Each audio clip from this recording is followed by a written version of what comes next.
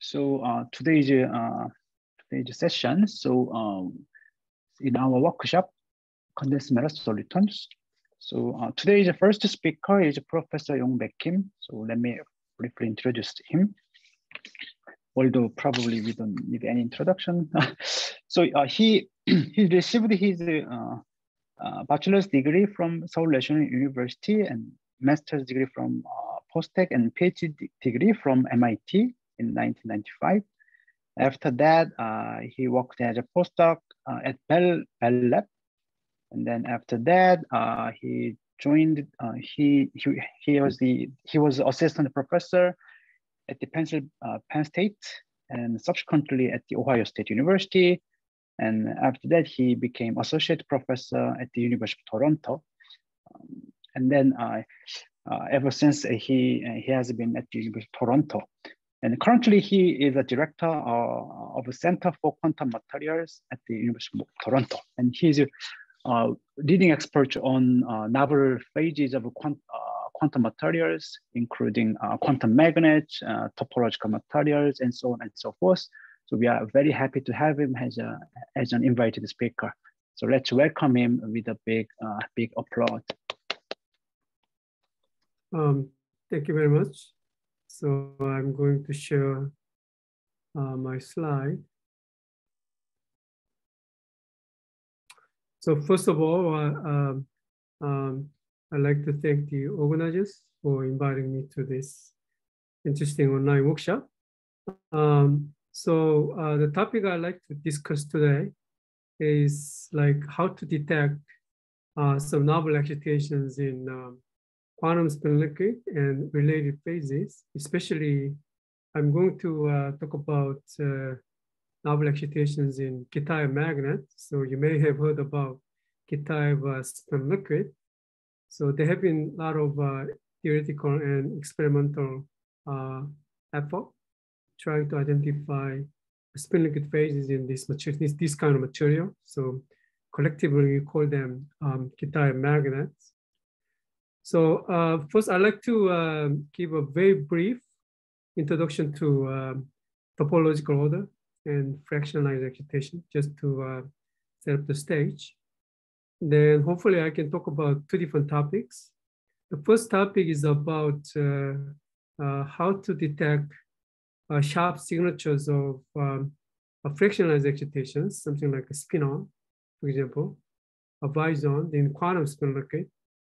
And I'd like to propose that there's something called two-dimensional coherent nonlinear spectroscopy. So this is kind of optical tool, but I will explain how this kind of tool can be used to detect sharp signatures of fractionalized particle using the example of Kitaev spin liquid. And the next topic is about thermal Hall conductivity. This is a very controversial issue. There have been some very interesting experiment done on material called alpha-leucine chloride 3. And we believe that the dominant contribution to thermal Hall conductivity seen in the experiment may be due to topological magnons. So hopefully I can talk about that too. Okay. So quantum spin liquid is, we usually say it's a long range quantum entangled topological phases. So what that really means is that the wave function, the ground state wave function of this state cannot be written as a product state of short range entangled blocks. So here is some cartoon picture for the famous resonating valence bond spin liquid. So here, each unit like this represents a spin singlet dimer. So imagine that I have a square lattice, then I place various dimer configuration like this in some way, like that. Then think about all possible dimer configurations on this lattice. Then I take a linear superposition of that.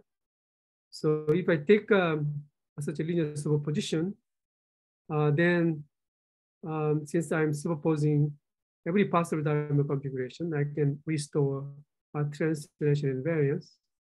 And also because of the fact that individual unit is a dimer, so it's a spin 0 object.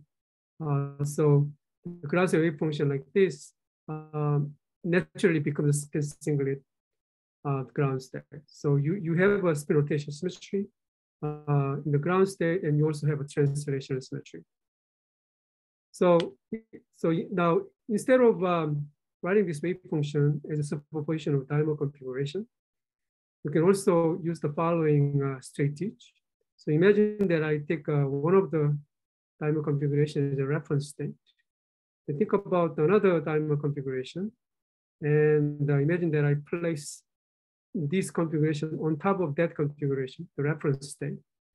Then you realize that if I do so, then I end up with collection of closed loops like that, like this. So what that means is that this wave function, you can also think about this, the sum of a loop configuration or the closed loop configuration like that. So sometimes that's the reason why it's called the string configuration or loop configuration. And such a wave function is quite complex, obviously. So it turns out that there's no local unitary transformation that would connect wave function like this to a product state of short-range integral blocks. So what that means is that if you look at this wave function, for example, if you think about a two-site, a single wave function, so obviously these two sites are quantum entangled, but globally there's no entanglement. Right? Basically, it's a short-range entangled wave function, then there's a product of that. So that's what I mean by product state of short-range entangled blocks, and there's no local unitary connecting any state like this and quantum spin liquid. So in that sense, this kind of state is called long-range quantum entangled state. Okay. Now the question is, quantum entanglement is a very abstract concept. So how to measure this quantum entanglement or the long-range quantum entanglement?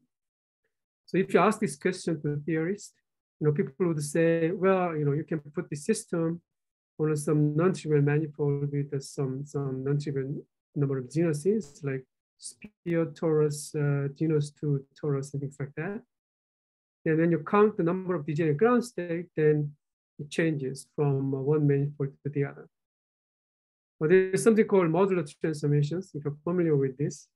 And these, then there are something called SMT matrices, and those guys can measure, say, non-trivial statistics of underlying quasi-particles. So as people also talk about topological entanglement entropy, typically ground state of the main body wave function satisfies so-called area law.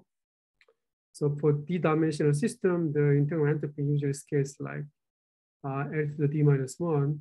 Then there's a shift in the entanglement entropy. This is called topological entanglement entropy. And this gamma knows about so-called quasi-particle contact of such a topological state. But these are all theoretical consideration, and this kind of information is completely useless to experimentalists. So experimentalists obviously wouldn't care what theories will talk about, to say something like this, right? So can you actually measure this thing? So there have been a lot of proposals as to how to detect non-trivial excitations. So these are sort of known methods. So typically, like if S of Z is conserved, this spin is a Cook-Cartan number. So there are some excitations called spin-on. They only carry a spin half quantum number, but there's no charge, obviously. And then since these objects carry spin, in principle, they would contribute things like spin susceptibility, NMR relaxation range, 1/T1, and dynamical structure factor. And for dynamical structure factor, you cannot detect spin-ons individually because the neutron scattering or the dynamical structure factor only measures a spin 1 excitation, like a magnon. So you can only detect pairs of spin-ons. And as a result, usually the signature is not so sharp. There are other non-trivial excitations like a bison. The bison is like a defect configuration of Eigen gauge field or G2 gauge field. Or you can think of this as a soliton, for example. And you can also have a U1 gauge field if you have a U1 spin liquid. And then the flux curve A that corresponds to this gauge field is usually associated with the scalar chirality of the spin degrees of underlying spin degrees of freedom. So if there is a way to measure scalar chirality or scalar chirality fluctuations, then in principle you could measure the flux degree of freedom of gauge field. And notice that either Bisons or U1 gauge field, and these objects don't carry any spin, doesn't carry any charge. It carries entropy. So since they carry entropy, it contributes to things like capacity and thermal conductivity. So people have proposed various experiments that can possibly detect those excitations. But all of these informations are usually very indirect, and you don't really have a very sharp signature. Just to give you an example why this is not so easy. Imagine that I like to detect this spin excitation using neutron scattering. And as I said, neutron scattering can only detect spin 1 excitation. So naturally, the only thing you could possibly detect is spin 1 anti-spin 1 pair excitation. So you end up with some kind of scattering continuum. So this is the famous neutron scattering experiment done by Martin Muriger. It's a one-dimensional Heisenberg spin chain. And as you know, the spin half Heisenberg chain is a one-dimensional spin liquid. The ground state is a one-dimensional spin liquid, and you have a spin and anti-spin excitations. And these blobs basically represent such a scattering continuum. So first of all, these signatures are not sharp. I mean, you only get some kind of, say, smushy continuum. Also, it's much harder to conform this in 2D and 3D. So for example, how can you easily detect the scattering continuum coming from anti-spin spin pair or some boring paramagnet? It's not easy, actually. So we have a relatively new proposal to use two-dimensional coherent nonlinear spectroscopy. The idea is somewhat similar to the two-dimensional NMR experiment.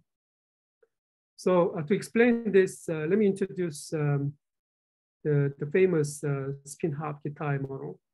So this is the model that's exactly solvable, and we know that the ground state is so-called the Z2 spin liquid. So I'm sure a lot of you already heard about this, but I'm going to review this very quickly. So this is the model, spin model, interacting spin model defined on the two-dimensional honeycomb lines. And there are X-type, Y-type, and G-type bond. And for each type of bond, you have an Ising interaction. So for example, for the X bond, you have an SX. So sigma X interaction between these two sites. For Y bond, you have a sigma Y. For Z bond, you have a sigma Z interaction. So it's a very simple Hamiltonian. If you try to solve this model classically, then you find that the number of the spin configuration that will make a ground state manifold, that's actually exponentially large. So it's a highly frustrated system. Quantum mechanically, Kitaev solved this model in the following fashion. So you write spin operator as a product of two Majorana fermions, B Majorana fermion and C Majorana fermion. Actually, there are XYZ, 3 B Majorana fermion, 1 C Majorana fermion. So actually, there are 4 Majorana fermion in this representation.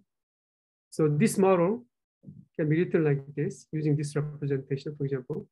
And it turns out that this combination, product of B Majorana fermion, this object commutes with Hamiltonian. So what that means is that this is a constant motion. So you can replace this combination by some C number. So you can also define a gauge invariant quantity here. So we call WP. There's a product of this spin operator around the hexagon. And you can rewrite it using this combination of Uij variable like this. It's a product of all this variable around the hexagon. And again, this operator also committed Hamilton. And you can show that WP square is always 1, so WP can only be +1 or -1. Okay, so these guys are all constant of motion. It turns out that the ground state of this model is in the so-called zero flux sector. So the ground state WP for every hexagon is +1. So by the time you fix this, then you can make a gauge choice so that you can set all Uij equals to +1. It's a C number. Then you have a quadratic Hamiltonian or Majorana fermion.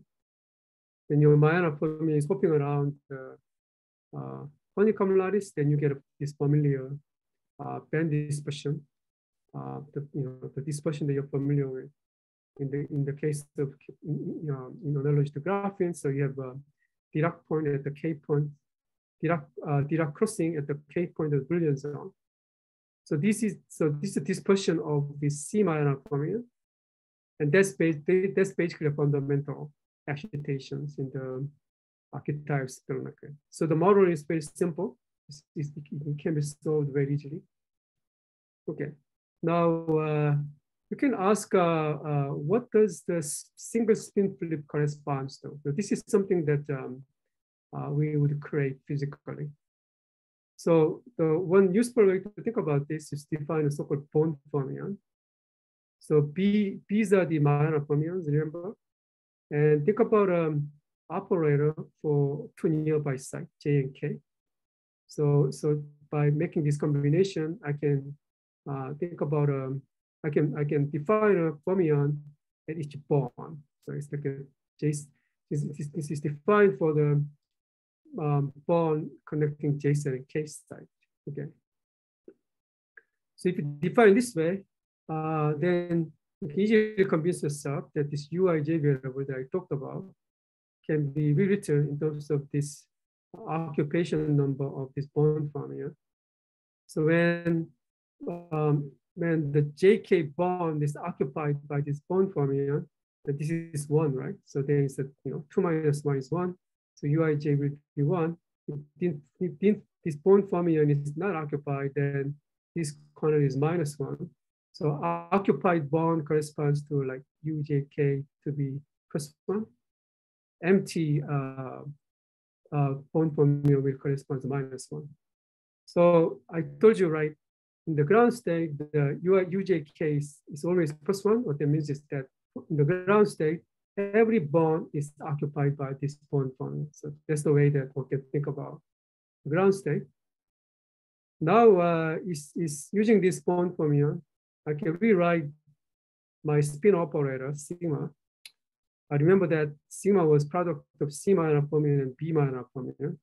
And instead of B Majorana fermion, I can write it as a combination of chi, this bond fermion, annihilation operator, and bond fermion creation operator. This combination just gives you BJ alpha. So it's the same as the original representation. So using this is relatively easy to understand what actually happens physically. So when you have a single spin flip, or if you create a spin excitation, you are creating a Majorana fermion. Then you have this operator. So remember that in the ground state, every bond is occupied by this fermion. So if you apply a chi dagger, then basically you just get null results. So only this guy will give us a physical answer. So annihilation operator acting on the ground state will tell me that this particular bond is basically empty now. When this particular bond is empty, corresponding UJK is -1. And everywhere else is +1, only this guy is -1.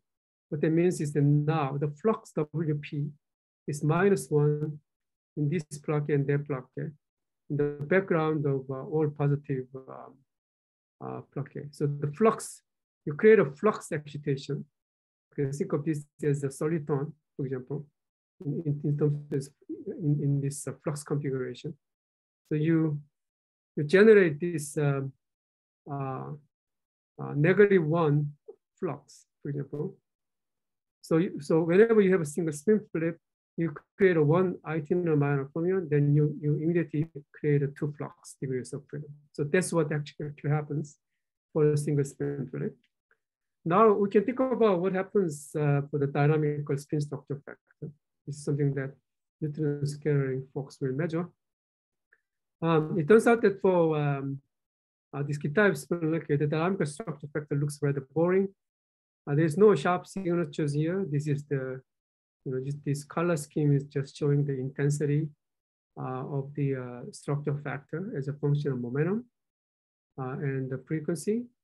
And you see that, these are mostly some kind of continuum. The only distinct low energy signature is that if you look at the, say, SG-SG correlator at Johnson Q equals 0, which is a function of frequency, then you see that spin excitation spectrum essentially starts from 2 flux gap. So this is the energy gap for creating a 2 flux. The reason why you have to supply energy of 2 flux to excite any spin excitation is simply because of this, the fact that any spin flip involves the creation of 2 flux, and then there's a finite energy cost for that. That's why you don't get a spin excitation right away. You always have this 2 flux gap. But other than that, the signature is usually very broad, and there's no sharp signature. So just by looking at such a continuum, it's very hard to tell what kind of excitations we have. So now I'd like to introduce 2D nonlinear spectroscopy. So here is the idea. So here's the sample, and basically we are going to apply 2 magnetic field pulse. So the first one is at T equals 0. At T equals 0, I have magnetic field pulse strength is B0. And we are applying that along the G direction, for example. The G direction for the G spin quantization actions. Yeah. So, and then I would wait the time tau1, and then I apply another pulse, magnetic field B1. Then I'm going to wait for another time tau2, and then I measure the magnetization of the system. But we are only interested in the nonlinear part of this. So what that means is that I can do this experiment in the following way. So first, I can measure the magnetization of the system just by applying the first pulse, only B0. Then I can do another experiment where I apply only the second pulse. And third experiment, I apply both, but with a time delay, tau1. So if M01Z is the transient magnetization after applying both pulses, I'm going to subtract off the response, the system, when there is only B0. And then I also want to subtract off the response of the system when there is only B1 pulse. So what I'm doing here is I'm basically getting rid of all possible linear response in such a way that the resulting magnetization contains only the nonlinear response, basically. Okay. So what that means is that if I'm thinking about a nonlinear part of the magnetization, so I just subtract off the linear response part. Since this is a nonlinear response, I can define a nonlinear susceptibilities. So for example, there's no linear susceptibility. So if I expand magnetization, it's a function of magnetic field, the lowest order will be a second order response. So it's the response function to, say, B0 and B1. And then the next order is a third order response. This will be proportional to basically PQ. There are 2 possible ways to write down a PQ external field configuration. There's the B1, B0, B0, or B1, B1, B0. So I'll explain this a little more. But basically, it's the second order nonlinear susceptibility. These are the third order nonlinear susceptibility. And you can go on. And this particular problem, it turns out that measuring third order response function is very important. Okay. So now let's look at these nonlinear susceptibilities. So the second order nonlinear susceptibility, you can imagine that second order nonlinear susceptibility can be represented as the expectation value of this nested commutator. Remember that the linear response is just a commutator between two magnetization variables. Second order, the susceptibility is a nested commutator of three magnetization variables. So it's a generalization. Since this is a nested commutator, if you expand this, then you end up with two kinds of magnetization correlation function. But notice that it's a product of three magnetization variables. So if you're dealing with time universal invariant system, and they just vanish. So if your ground state is time universal invariant, you just don't get second order susceptibility. So the leading order response will be third order susceptibility. Now I have a nested commutator for four magnetization variables. Okay, so this is the very general expression of third order susceptibility. So the way to read this response function is like this. So you apply a perturbation or the magnetization pulse, magnetic field pulse at time t equals 0 and time t equals t1. Then next time at time t2 plus t1. So in principle, you can apply three sequential pulses. Then you measure the response at t1 plus t2 plus t3. So that's the meaning of this susceptibility. So generally, when people talk about this, we are talking about a pulse sequence at t equals 0. After time t1, I have another pulse. After time t2, I have another pulse. Then you wait for t3, then I measure the magnetization. So that's basically the protocol. In our case, we only have two pulses. What that means is that either t1 is 0. So we apply these two pulses at the same time, then wait, another pulse, then wait and measure magnetization. Or t2 is 0. So this is a pulse, and this pulse and that pulse that actually happens at the same time. So that's the reason why the two kinds of susceptibilities with this proportion, there's the coefficient of this kind of response function. So these are the third order susceptibilities. And notice that in this sequence, in this protocol, your nonlinear susceptibility is a function of two time variables, tau1 and tau2. Tau1 is the time delay. Tau2 is related to the measurement time. And that's extremely important. When we usually talk about linear response function, that's just that susceptibility is just a function of only one time. Here I have two different times. Okay, so let's look at this. So if you really want to compute this, then you have to expand this nested commutator and compute a correlator like this. I'm just giving you an example. Then notice that basically time sequence is usually screwed up, right? Because I'm expanding the commutator. So this, I'm just giving you one of the terms. There are like four possible terms here. And I'm showing you only one term. Here, notice that for this term, the operator is not time ordered. So it's the out of time ordered correlation function. So one way to evaluate this is, the usual thing, you just insert the resolution of identity. So you insert all the intermediate or excited state and ground state, and then evaluate this Heisenberg operator expectation value. Then you have this energy variable that shows up in the Fourier transform. So I told you that in the ground state, G is the ground state. The ground state, I basically have no flux. Okay.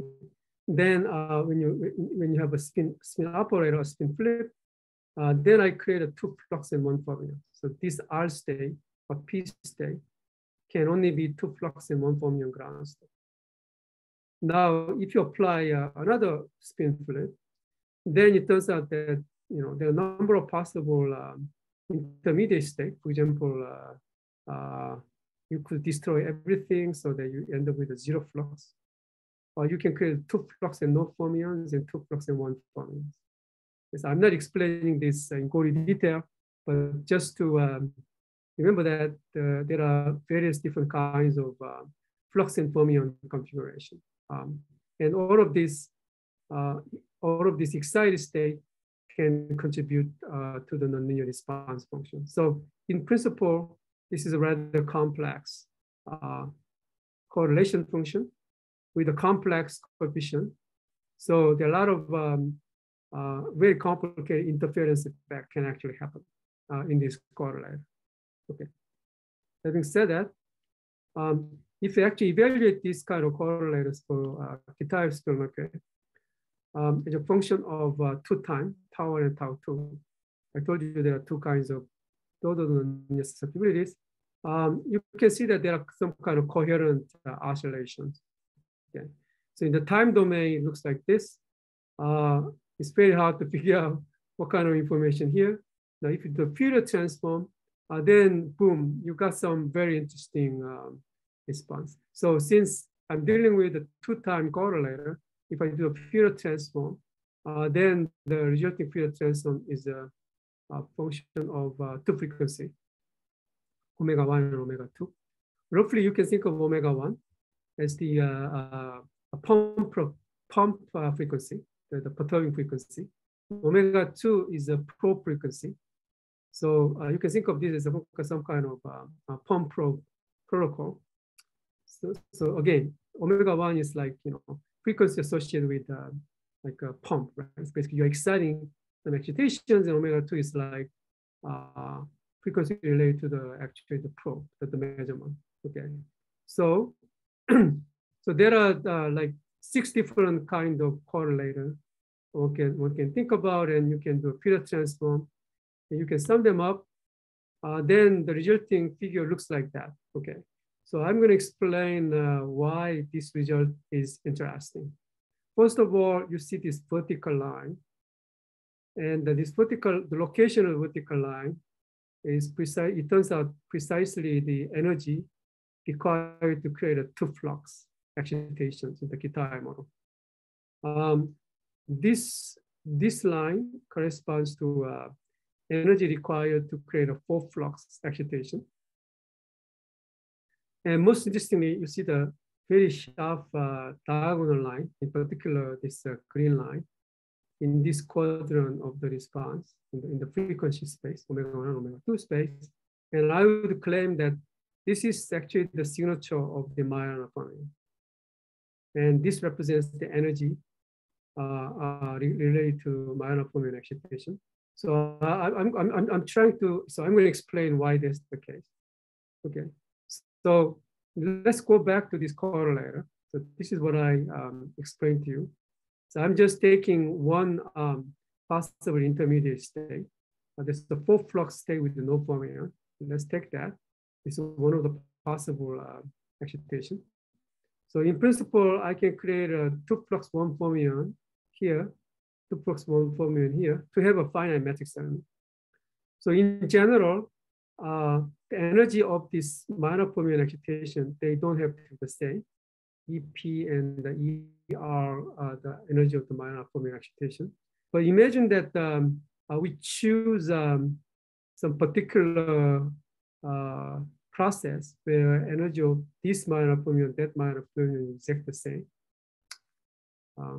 So then something interesting happens. So in this process, if you trust me, if you work out the argument of the exponential function, especially for the tau 1 variable here, only EP minus E0 survives. So EP is the energy of the P state, intermediate P state. E0 is the ground state. So you have this combination, then since this actually this becomes a basically delta function. If you do the sum, if you do the Fourier transform, you can do the same for the tau2 variable. You end up with another delta function. If you solve this constraint, and it's especially if you think about a process where this Majorana fermion, that Majorana fermion is exactly the same energy, then we end up with this condition. And that's the time when we can satisfy both delta function. So first of all, you can see that to create any excitation, you have to overcome two flux excitation gap. And secondly, if you look at the relation between pump frequency and probe frequency, then they are differ by this four flux excitation energy. And so now I can scan omega-1, then what that means is that there should be a corresponding omega-2 all the time. So if I have some kind of finite bandwidth for the omega-1 Majorana fermion excitation, then there should be a corresponding omega-2 response. So physically, what happens is that you start from a ground state, that you excite the 2-flux-1 fermion excitation. Then you create a 4-flux and no fermion intermediate state. Then I go back to the 2-flux-1 fermion state. Then I go back to the ground state. In this process, I should go back to exactly the same 2-flux-1 fermion state. If I can do that, then what actually happens is that this matrix element becomes a positive definite. So there is no, all the interference basically becomes constructive interference. And so in that sense, it's like some kind of echo kind of process in the NMR. We call this Majorana fermion echo. So for example, this is the place where there are all kinds of constructive interference happens. That condition is precisely this, so that if you think about omega-1 as the energy of the Majorana fermion, and this response shows up as a sharp excitation like this in the diagonal line. There's a diagonal line. So notice that if you can actually detect this, this is really very sharp signature, especially if you scan along this direction. So you definitely get a delta function like behavior. So that's basically the proposal. So yeah, so I think that's basically what there is. I think I spent probably too much time on this, but hopefully that was clear. So I don't really have a lot of time, but I'm just going to go through this very quickly. So there have been a lot of discussions about the thermal hole conductivity into the Kitaev magnet. So the motivation is that there are some interesting two-dimensional honeycomb magnetic materials where people believe that Kitaev model can be realized. And I'm not going to go into the details, but because of the strong spin-orbit coupling, either when you have iridium 4+ ion or ruthenium 3+ ion, and they can support some spin-orbit entangled so-called effective pseudo-spin half degrees of freedom. And using this degree of freedom, one can construct this famous bond-dependent Ising interaction. So it is important that you have this edge sharing octahedra of the surrounding anions. The real material, especially this alpha ruthenium chloride 3, this is a very famous material. This material actually orders magnetically. It doesn't become a spin liquid, unfortunately. And the reason for that is there are a lot of other interactions, not just the Kitaev interaction. And it turns out that other interactions are responsible for the zigzag magnetic model. So in a way, you can say this is a disappointment. But people discover that when you apply an external magnetic field, especially along so-called A direction on the honeycomb plane, you can suppress this magnetic order. So normally you would think that you suppress the magnetic order, you just go to a field polarized state. But the neutron scattering folks show that maybe there is some intermediate state before you reach a field polarized state. So in order to prove this, they show that in the so-called zigzag magnetic order state, you can see the magnon excitation. The field polarized state, you can also see a paramagnon. But there's a tiny window of magnetic field where they see no magnon and perhaps they're only scattering continuum. So there was speculation that perhaps in this small window, you may have a field-induced spin layer. So that was the speculation. But then there was this surprising experiment where this Japanese group, Kyoto group, found that maybe there's a small window of magnetic field between magnetic order state and field polarized state. They measure the thermal Hall conductivity, and thermal Hall conductivity seems to be quantized in the so-called half unit, half of the fundamental unit of Hall conductivity quantum. So something like this, maybe I'll skip this. Something like this is in principle possible. In principle possible if your spin liquid, underlying spin liquid, the chiral spin liquid, so that the bulk is gapped, but you have a propagating edge mode, and the propagating edge mode is basically Majorana fermion edge mode. If you do that, then since Majorana fermion is only like half of the usual complex fermion, the kappa XY is basically half quantized. So that's basically that was basically the proposal. Okay. I think I'm going to skip all of that. But point is that the ground state of this material is zero magnetic field. That's not a Kitaev spin liquid. So it's very difficult to imagine why this magnetic order state will become spin liquid right away when you apply some magnetic field. So we took realistic model and investigated, like, whether it's possible to induce interesting interesting spin liquid state. So far, many of us tried this, and none of the semi-realistic model can produce any interesting intermediate state. So we decided that we are going to look at other possible origin of this thermal Hall conductivity.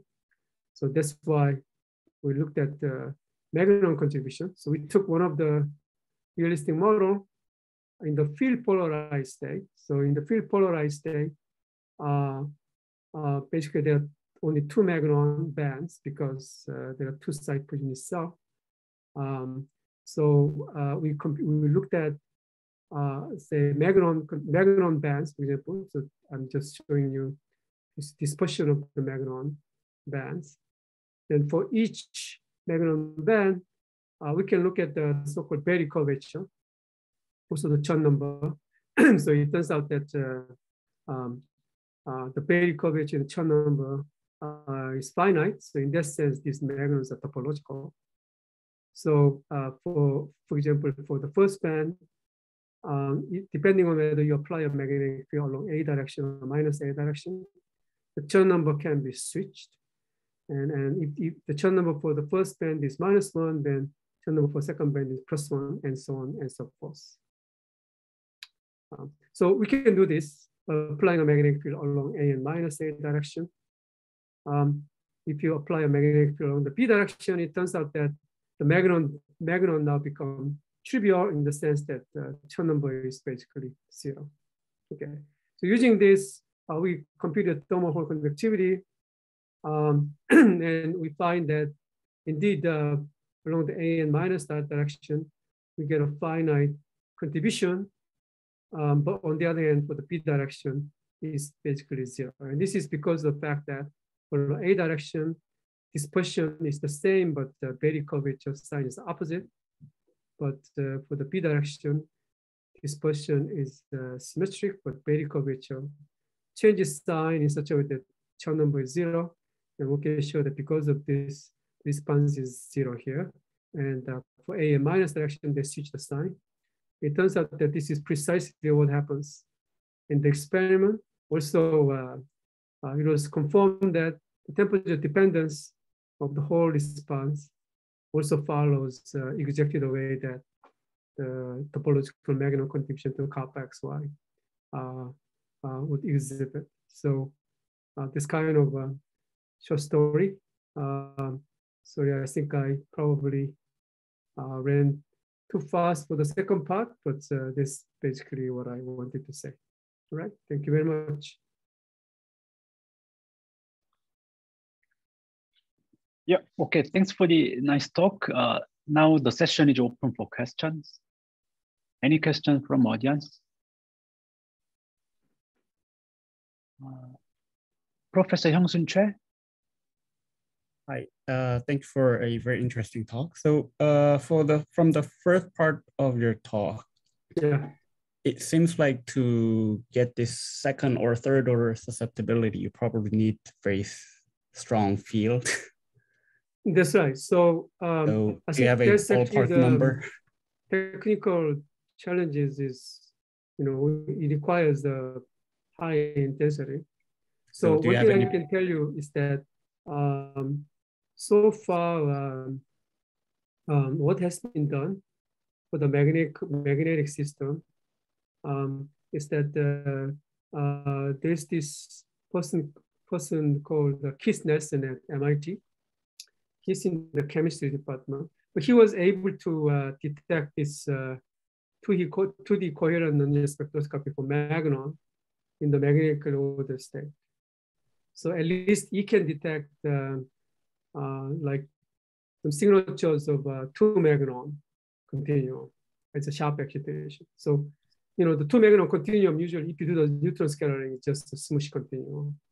There's no sharp signature. But by using this 2D coherent spectroscopy, he was able to see a very sharp signature of that in the omega-1, omega-2 plane. So at least that experiment can be done, was done.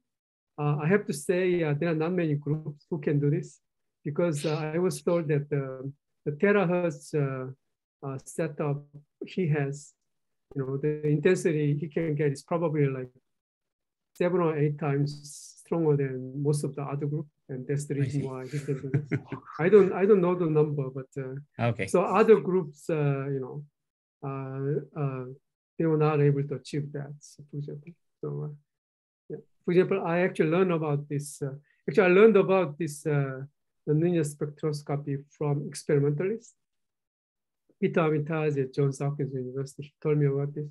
That's the way that I thought about doing this calculation. But he told me that, for example, in his current setup, it will be difficult to detect this because his laser doesn't really have enough high intensity.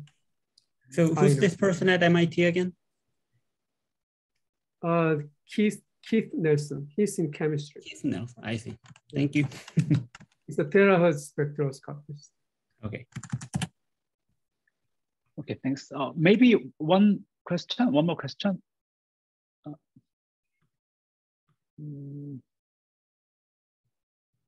So yeah. So if there's more questions, let's thank the speaker again. Thank you very much. Thank you.